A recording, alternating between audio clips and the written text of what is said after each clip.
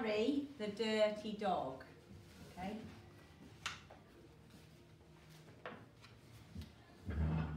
Harry was a white dog with black spots who liked everything except having a bath. So one day when he heard the water running in the tub, he took the scrubbing brush and buried it in the back garden. Then he ran away from home. He played where they were mending the street and got very dirty. He played by the railway and got even dirtier. He played tag with other dogs and became dirtier still. He slid down a coal chute and got the dirtiest of all. In fact, he changed from a white dog with black spots to a black dog with white spots.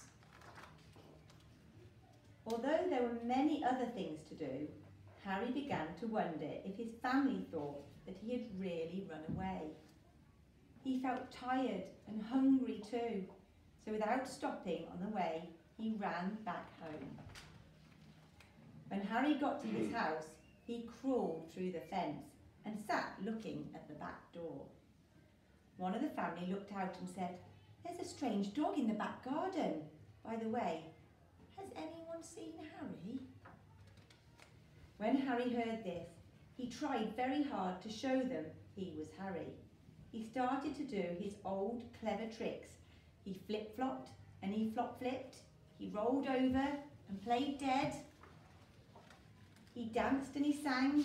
He did these tricks over and over again, but everyone shook their heads and said, "Oh no, it couldn't be Harry." Harry gave up and walked slowly towards the gate, but suddenly he stopped. He ran to the corner of the garden and started to dig furiously. Soon he jumped away from the hole, barking short, happy barks. He'd found the scrubbing brush, and carrying it in his mouth, he ran into the house. Up the stairs he dashed, with the family following close behind. He jumped into the bathtub and sat up begging with the scrubbing brush in his mouth, a trick he had certainly never done before. "This little doggy wants a bath," cried the little girl, and her father said, "Why don't you and your brother give him one?" Harry's bath was the soapiest one he'd ever had. It worked like magic. As soon as the children started to scrub, they began shouting, "Mummy, Daddy, look, look, come quickly! It's Harry, it's Harry, it's Harry!" they cried. Harry wagged his tail and was very, very happy. His family combed and brushed him lovingly, and he became once again a white dog with black spots. It was wonderful to be home.